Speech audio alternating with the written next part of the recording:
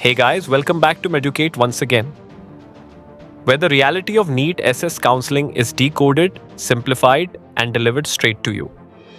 The NEET SS 2025 exam is now over, and most students are currently waiting for the results.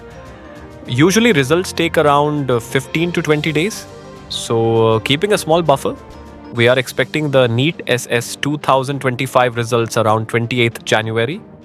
Once the results are out, you'll know your rank. But even right now, most of you already have a fair idea of your expected marks. And based on these marks, the real question is, which branches related to your group can you realistically get? In which type of institute? And where do you actually stand during counseling?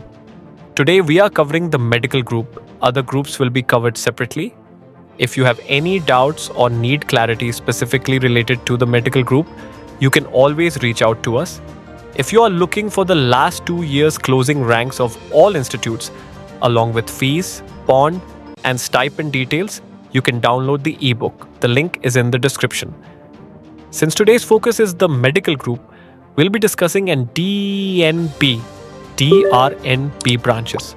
For DM, we'll look at the overall closing marks across government, private, and deemed institutes. And for DNB, we'll check the branch-wise closing marks.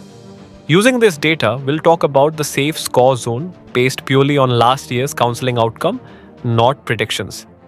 Cardiology, government 337, DNB 95, private 151, deemed 219, clinical hematology, government 310, DNB 287, private 227, deemed 270, clinical immunology and rheumatology, government 417, DNB 386, private 419, deemed 336, endocrinology, government 392, DNB 363, private 293, deemed 325, hepatology, government 312, private 263, infectious disease, government 290, DNB 352, private 380, deemed 363, medical gastroenterology, government 365, DNB 291, private 248, deemed 288, medical genetics, government 303, DNB 301, deemed 252, nephrology, government 341, DNB 150, private 148, deemed 200, neurology, government 288, DNB 139, private 71, deemed 95.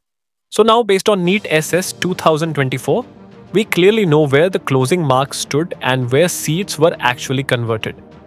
At the same time, every year, the number of seats is increasing, and that benefits students across all medical groups. Keeping this in mind, we'll be sharing a round 1 counseling analysis after reviewing how many seats have increased and how that can work in your favor. If you have any doubts or questions, you can call the number given. All counseling related services are available through us, so if you need clarity or want to inquire about anything, feel free to reach out. That's all for today.